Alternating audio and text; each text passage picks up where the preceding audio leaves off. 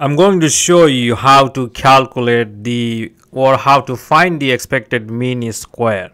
This is needed particularly for nested design, repeated measure, split plot design, split plot design. For all those higher order designs, sometimes the software that you use for statistical analysis cannot give you the correct FS statistics. So to do that, we need to know the error associated with that particular effect. So to do that, first thing we need to do to find the expected mean square. Now in the first video, I'm going to produce 4 or 5 of these videos for expected mean square. So the first one is for the fixed effect. So we consider all the factors are fixed effect. They're all fixed. So typically for a fixed effect, we really don't need expected mean square. We'll see at the end of this video why. However, to start with, to explain the rules, this makes a whole lot of sense than going into the more complex design. So the way you do ground rule 0, you write everything like you see in this screen here. So the effect that goes in column 1 right here, and then the variance associated with that you write on the next column, and then the subscript write on the third column. And also here on this column you write all the factors A, B, C, also the replication, and also you write the factor type. Now in this case we have all fixed factors, so write fix. Just use F word instead of fixed, typing all this. Now then in the second row you write the level or replication. So imagine that I have a small a level of a factor, a small b level of b factor, capital V factor, and then a small c level of capital C factor, and then n as the replication. We also need to write down this subscript in the row wise, I, J, K, L, like that. Now once we do that, and then we need another column for expected mean square, this one, and then the divisor column for F statistics.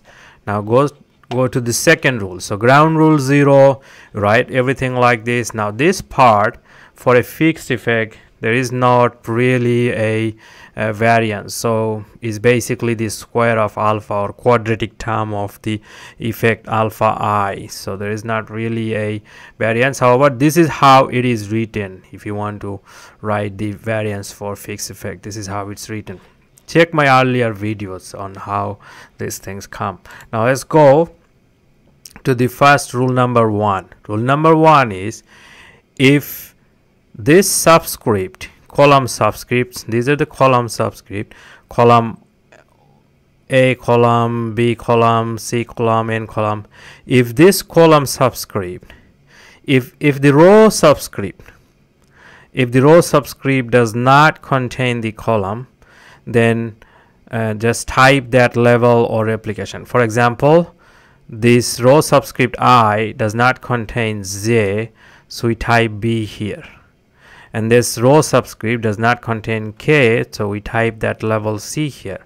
And this row subscript I does not contain L, so we type that N here. Similarly, for example, this one IJ, so this column subscript I, this row subscript IJ contains that I, so we don't do anything here. Then this IJ row subscript contains J, so we don't do anything here. Now this row subscript IJ does not contain K, does not contain N, so we type C and N here.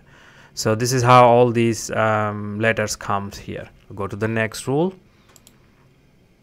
Next rule is for the dead subscript. So if the row subscript contains the column subscript, in this case IJKL, all the replications are nested in the treatment combination. So this IJK is dead, is called either nested or dead.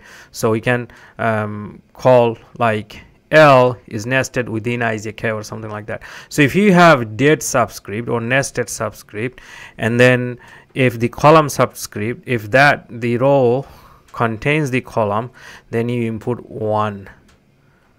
So all of this contains column subscript I contains here in the row, J is in the row IJK, K is in the row IJK, and L is not dead, however it's a random factor. So if it's a random factor matches, then you also use 1. We'll see that rule in the next slide. So this is the next rule, number 3. If the column subscript, if the row subscript contains the column subscript, and if it's a fixed factor, type 0. For example, this one, this is the row subscript j, which contains this column j, so you type 0.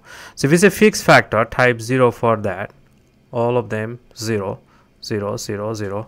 So ijk contain I, so 0 here. Ijk contain j, so 0 here. Ijk contain k, so 0 here. Now this L, ijkl contains L, is on here because of a random factor. If it's a random factor, look at this rule. Insert 1 if the row contains subscripts, column subscript, when at least one subscript is random. So in this case it's random, and effect is considered random if it contains one or more random. So if it's just one random factor, it's a random factor, random effect. So we complete these letters. Now we'll show you how to get the expected mean square.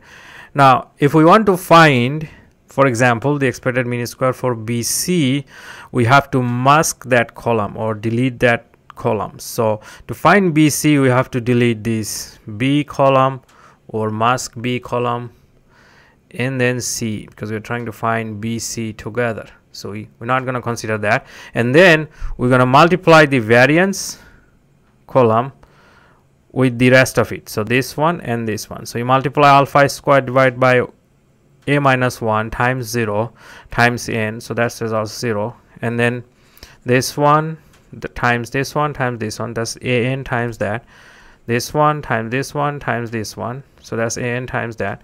This one is 0, so it's going to be 0, 0, this one 0.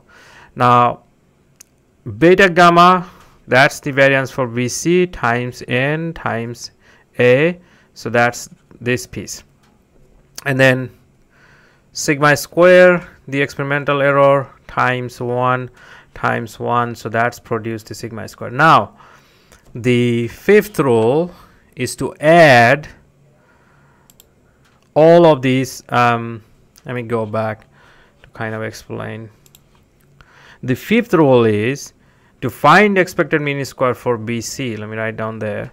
So expected mean square for BC, EMS for BC is you add all of these, those contain both B and C. So this one does not contain both B and C, only contain B. This one only contains C, so this does not come. So this one contains BC both, this one also contains BC both. So the expected mean square for BC would be sigma square plus an summation of beta gamma whole square jk by b minus 1 c minus 1, as in the next slide. Next, go there. So this is the piece I have written in the previous slide. Go to this. So this way you can find the entire expected mean square like this, and to find out the correct F statistics, we have to find out. So let's say we are testing for effect of A. So this is the effect of A, and then that is associated with only the experimental error sigma squared. So the F statistics divisor would be this. So the F statistics for A would be MSA divided by MSE, like that. This is a fixed factor, so it's very simple. So all of these are just associated with the experimental error. So all divisor for F statistics is the experimental error. In next few videos, I'm going to talk about random model, mixed model, and also nested random, including all those combinations.